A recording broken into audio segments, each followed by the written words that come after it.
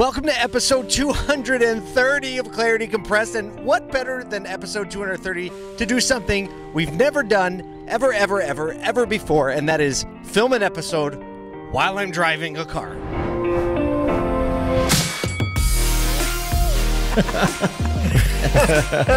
Let the good times roll. This is Clarity Compressed.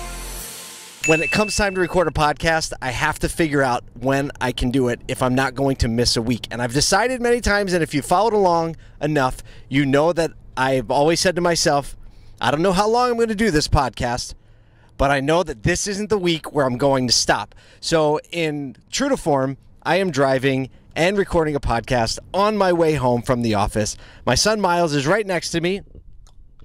Go ahead, give him some love. That's the kid's name, Myles. And he's like, oh, we can do this. We get a B cam. Oh, hold it. This looks good. Turn it landscape. So we got it all situated so we could record today.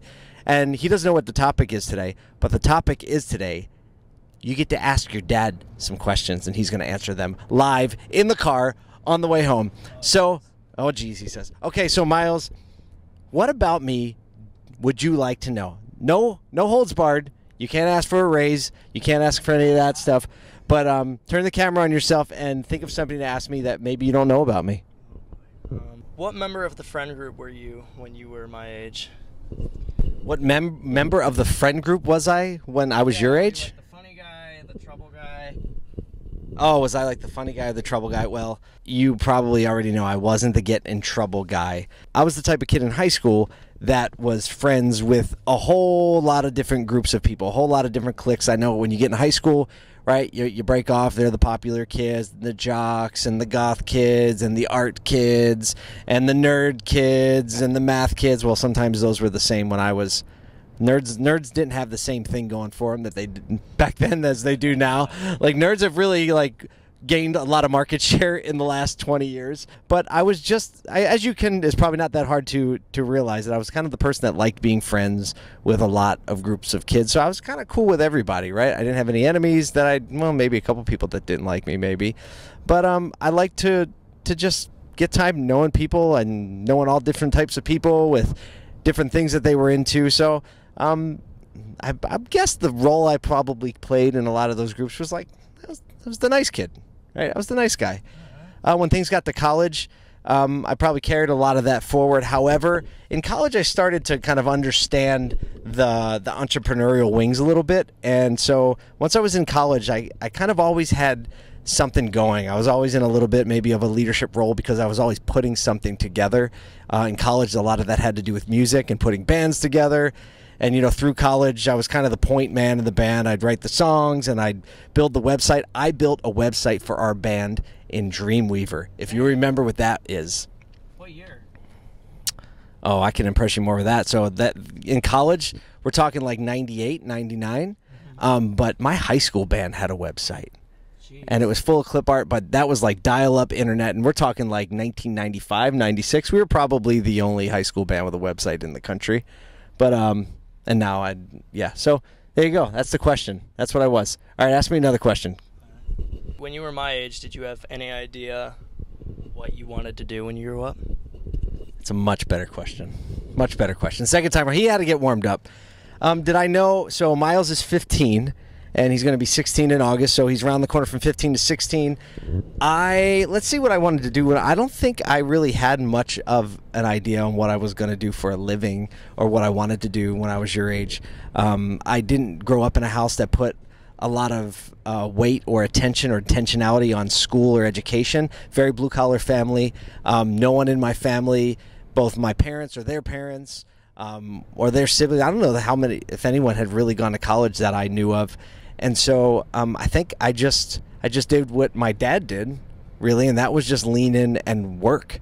I was working when I was your age. I had 2 jobs at the time, and I was about to go in, turn 16, get my working papers, and get my first kind of on-the-books job. So when I was your age, I had paper route, worked for some Amish folks cleaning rotisserie grills and working a produce stand, mowing lawn, shoveling snow.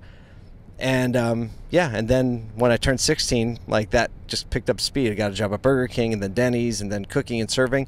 It probably wasn't until I thought I was going to go into ministry, I thought I was going to be a youth pastor. I was real involved with my church.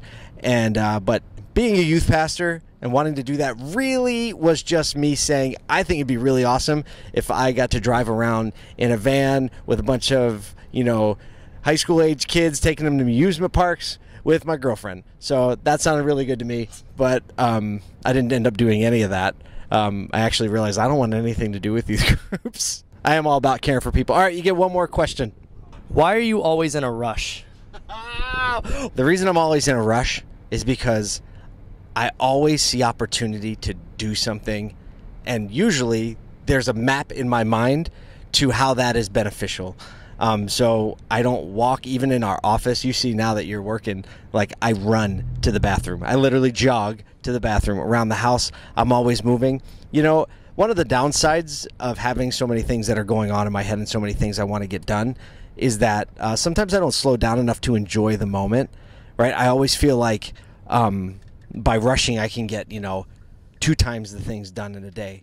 And, just like everything in life, I guess it has pros and cons.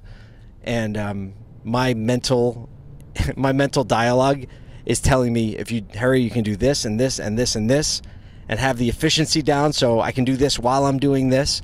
And the good parts about it is like, hey, that makes for a really productive entrepreneur. Started a number of companies, running several companies right now, have a family and all the things that we do as a family. The downside of that, right, because every strength has a weakness. The weakness is people in my life, including you and, the people that, work with us at Congruent and ASOTU and Contagious, could feel like I'm too busy for them, or that they're not as important. They're not as important as they should be, and all the other things on my mind are more important. So, that's why I'm always in a rush, because I feel like there's always something to do, and I want to live a life full of meaning and purpose and productivity. So that's a good thing. Thing that comes along with that, I really got to watch out, because I can stop paying attention to the people and the feelings and the hearts and the minds that are really and truly my goal, are really and truly the legacy that I want to leave. And, the stuff I do and the things I get accomplished, guess what? No one's going to remember that. No one's going to remember the businesses I built or the things I accumulated or the little tasks that I got done through the day. People are actually just going to remember the way they feel when they were around me. And I don't want that feeling to be that I didn't have any time for them. So, Myles, well done.